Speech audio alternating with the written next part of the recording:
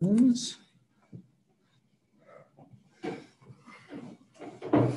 right, guys, we got Coach ready to roll after the seventh practice. Did I get that right? Seventh.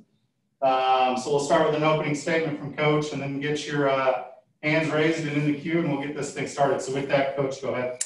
Yeah, first, just want to address something from yesterday. Peter asked me about the situation with Wisconsin. I believe the young man's name is Jake Black. I'll admit I wasn't as aware of the situation as I needed to be. And, so I made myself aware after the meeting and just disappointed, extremely disappointed that we're having to address these situations again. But it says in the good book, don't grow weary while doing good, for in due time you shall receive your reward if you do not lose heart. And, we got to keep bringing attention, because there is a real problem in the United States of America.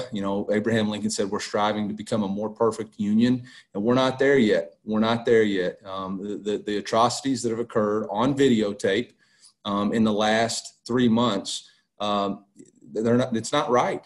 It's not right. And no matter what justification was used, there was no reason for 7 shots to be fired in that situation. And that's my opinion. And I feel for my football team. I feel for our coaches.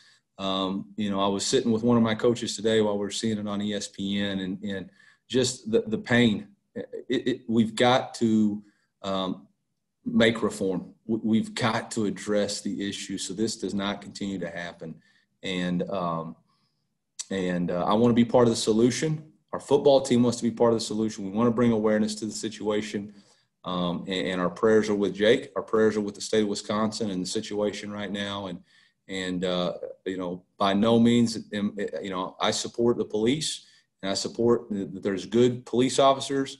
But the situation that occurred again for the third time in 3 months, we've got, as the United States of America, to continue to do better. And so with that, I'll open it up for questions. Natalie, it looks like you got your hand in there first. Go ahead. Hey, Coach. Hope you're doing well. Obviously your team has a history of, giving a voice, and, obviously this summer had a march and things like that. I'm curious what kind of conversations you've had with your team, if you've heard any want from them to do something like that in the future, as things grow more and more, more and more of these come up.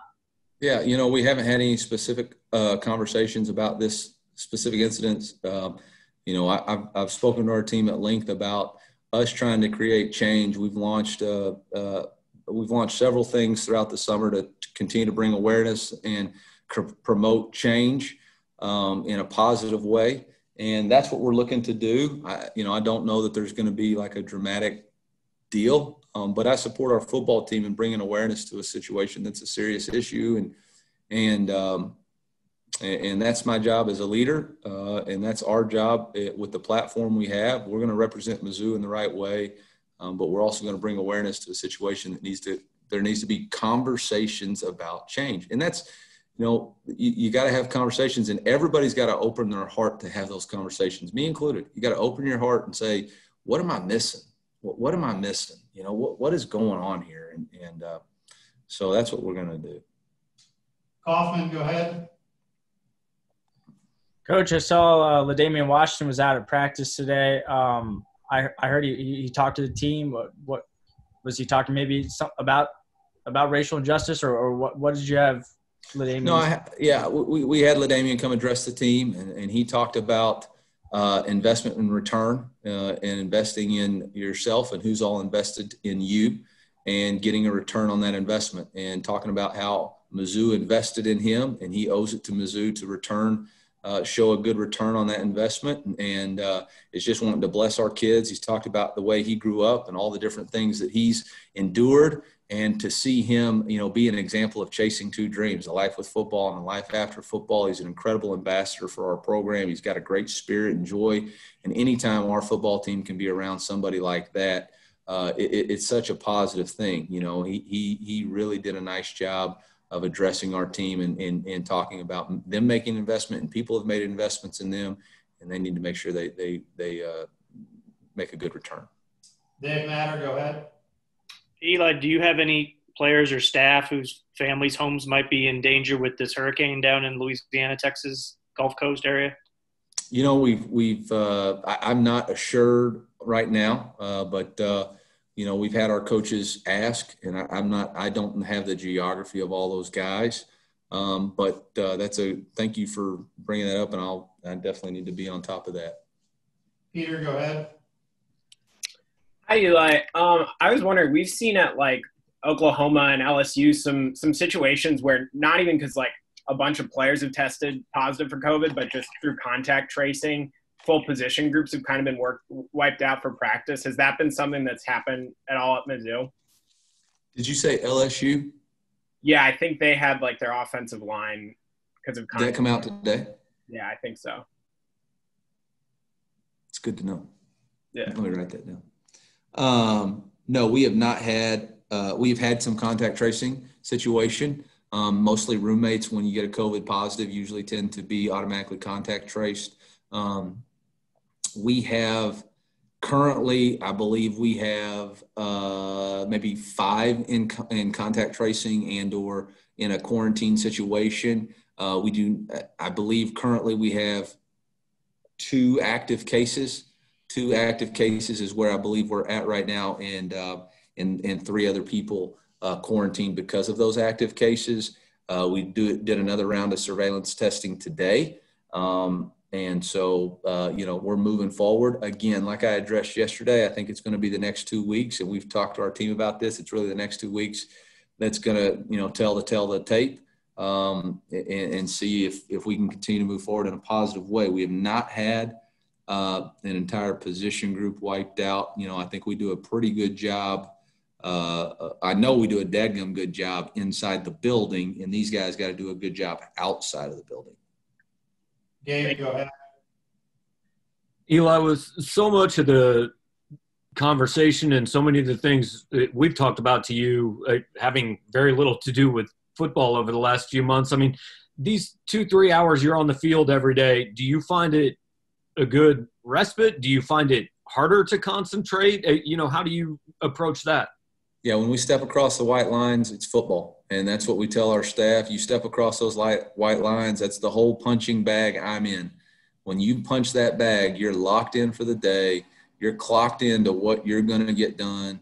And that's the focus. That's the focus. We don't have cell phones. We don't have Twitter. We don't have anything but a clock, a white line, and some football and some whistles, and me yelling at people when they're not running. And that's about it. I have no idea what's going on in the world. I get off and Sean starts telling me things that blow my mind. You tell me that LSU doesn't have an offensive line. Can we play tomorrow? But anyway, other than that, I just coach ball. Our coaches coach. Our players play. And, man, it's fun. God, we had fun today. We had a lot of fun today. Suichi, go ahead. Eli, kind of a quick follow-up on Peter's question, actually. Because of positional groups being kind of, because of contact tracing and everything, have you considered doing things like maybe, splitting them up or anything, or different positional meetings or something? I know that's kind of happened. Yeah, as far as position meetings go, we all meet in large areas. We don't have anybody that doesn't have more than 6 feet apart. We don't have anybody that doesn't have great ventilation, large open spaces. We utilize both our team room, defensive meeting room, recruiting lounge, locker room. We utilize the Show Me Club. So all the space that we have in the southeast end zone, we have set up for position meetings so that everybody's spaced out, spread out, 6 feet, quarantine, contact tracing, masks on, the whole kit and caboodle. As far as we haven't maneuvered people from housing, you sign leases. I don't know what else I could do about that. We can't just rent hotels for the rest of the season. So we're going to keep on living life, practice social distancing, wear masks, do what we're asked to do. And if we get contact traced, we get contact traced. That's the risk we're taking with playing the game and being in an imperfect bubble.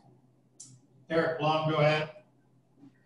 Hey, Eli, if I'm correct, I believe it was Kiki Chisholm today who was leading stretching. And if so, he's in the program just like about 2 months in. So what does it mean to have a guy who's entered the program this quickly and is given that privilege this quickly on?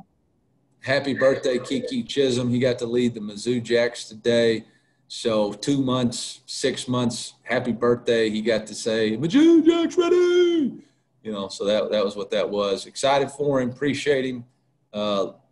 but I mean, it was birthday.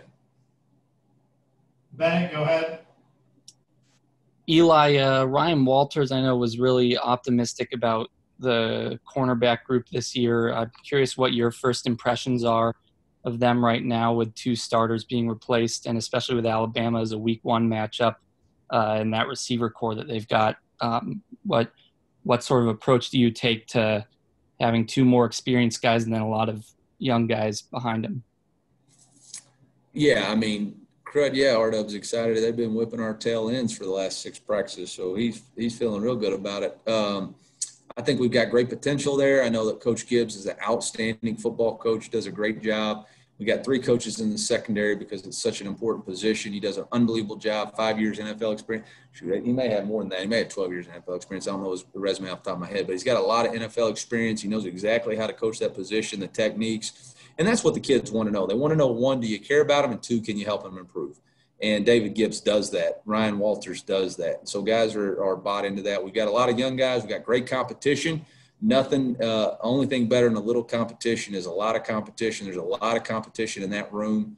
Really good players, Sparks, Jarvis Ware, Ennis Rakestraw, Ish Burdine, J.C. Carlisle. I mean, the list goes on. And so, yes, we're excited about that room. R-Dub's excited about that room.